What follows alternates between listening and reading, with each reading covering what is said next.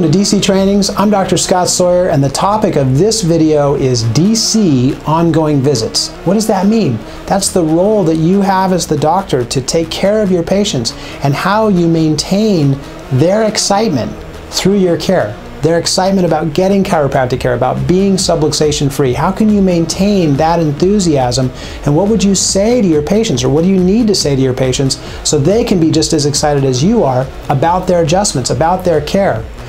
Also, we want to talk about how do you stay away from getting bogged down with non-essential things in your practice? How can you stay focused in terms of serving your patients and not getting bogged down with non-essentials in your practice? That's what we talk about, and that's what we'll be covering. I want to invite you, check out our website, check out dctrainings.com. We have materials, we have information. This is what we do in practice every day, and this is how we maintain a successful practice. I look forward to seeing you at an upcoming seminar, and please check out our website to get more information.